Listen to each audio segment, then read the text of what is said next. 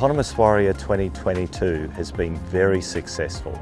We've managed to achieve all of the major outcomes that we were trying to achieve, and we've been able to engage with industry in the ways that we needed to actually bring them along with our continuous experimentation program and improve our sovereign capability.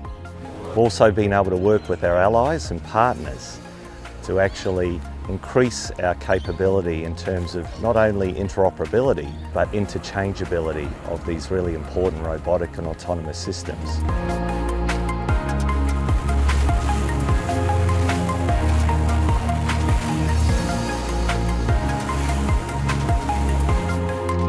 Look, the key things that we've achieved in Autonomous Warrior 22 are that we have been able to actually risk mitigate a number of aspects with projects that we have underway with robotic and autonomous systems.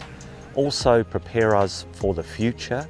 We have a number of robotic and autonomous system projects coming up, and we have been able to build the skills of not only our Navy personnel, but those of our defence science and technology and also industry in preparation.